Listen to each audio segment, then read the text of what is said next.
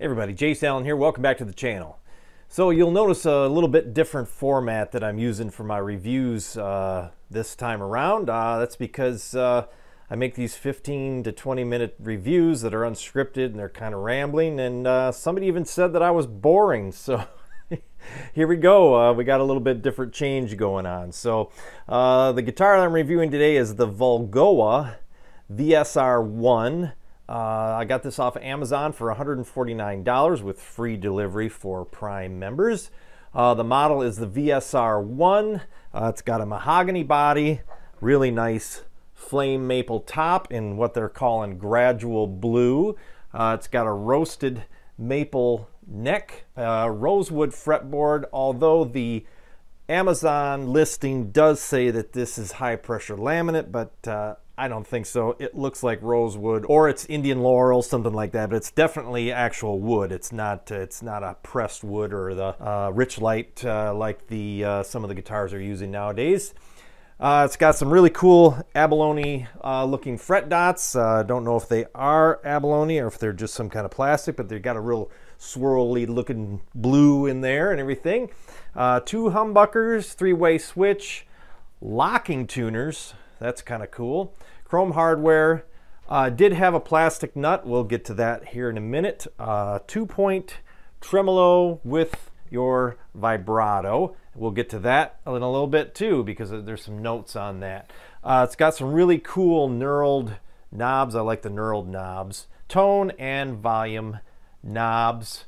A couple string trees up there. 25.5-inch scale length. 1 5/8 inch nut. That would be a 41.275 millimeter, and it's got a 1/4 inch string spacing on it. The string spacing at the top is pretty tight compared to at the bottom. It starts to flare out. You've got 2-inch width at the 12th fret and 2 1/4 inch width at the 24th fret. So yes, this is a 24 fret guitar.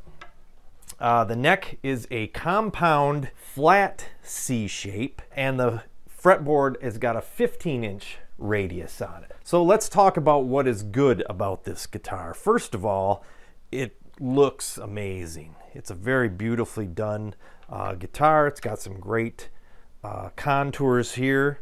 They've got that comfort contour cut out for your hands, so you can get down there and reach those really high frets. It's got the humbucker pickups. It's got the cool rotary sort of dial that you use to adjust the truss rod with. And let's see what else.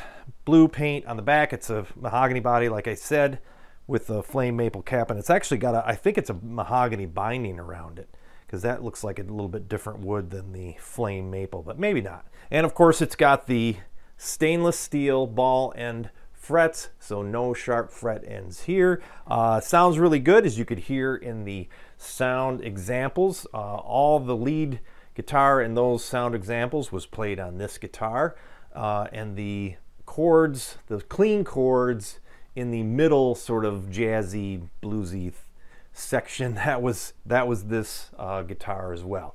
And then it also has a 2-point tremolo system with these are the cast saddles. I don't know if these are stainless, might be, but they're really nice looking.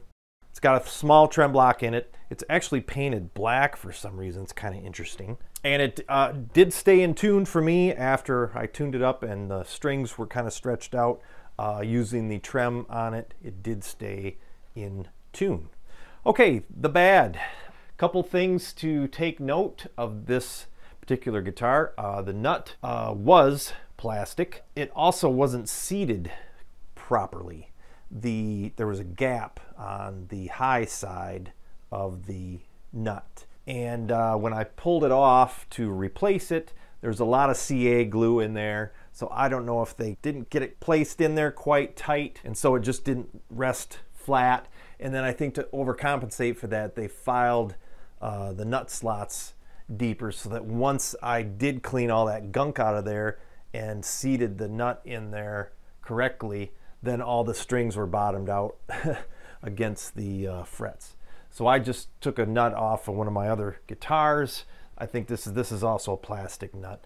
And now the fret, you know, the string height is perfect, and even down at the bottom it's pretty good. And I did have to adjust the truss rod because the neck was bowed a little bit. And then one other thing is the trem arm. It's not the kind that screws in, it's just the kind that drops in, and it doesn't stay.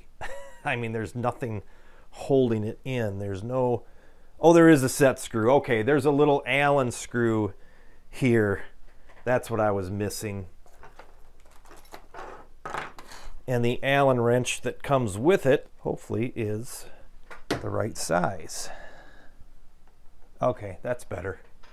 Okay, so ignore that. It's got a little set screw in there, and now it stays in. There you go. And like I said, it does stay in tune. So anyway, there you go. That's all I've got for this this guitar. I want to keep things short and sweet now because I got these videos that are 15 to 20 minutes long, and the average view duration on the videos is 5 minutes. And a lot of people are complaining that you know, things just aren't that interesting. So here we go. We'll see if this new format works out for you. And I got some more videos coming up soon, and we'll see you next time here on Jace Allen Guitar.